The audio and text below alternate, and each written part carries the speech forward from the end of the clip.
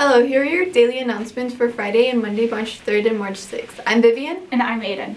Astra is hosting a pet adoption event this Saturday, March 4th from 9 a.m. to 1 p.m. out on the front yard, grassy area along Townsend. Second Chance is a participating shelter. We hope to help the participating shelters find forever homes for their current residents. Used prom dresses available for free. If you're interested, call Diana Gleason to set up an appointment to pick up the dress of your choice.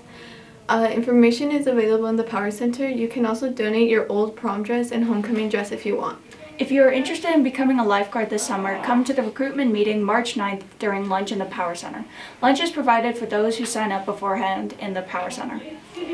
If you're interested in taking the Apple test for Spanish, French, and German, registration is open until March 10th. You can register directly online. If you need more information, ask your language teacher for a registration code or ask Ms. Vaughn in room 205.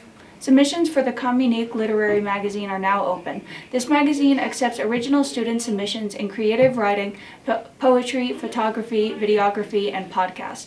The submission deadline is March 14th. See Ms. Roberts in the library or a poster around campus for the submission QR code. Seniors will need a device with them and have the Bite of Reality app 2 downloaded so they can utilize it while rotating through each station. Check out your senior classroom for details or visit the Power Center. Thanks for watching. Good morning. Will everyone please stand for the pledge? I pledge allegiance to the flag of the United States of America and to the republic for which it stands, one nation, under God, indivisible, with liberty and justice for all. Everyone have a great day.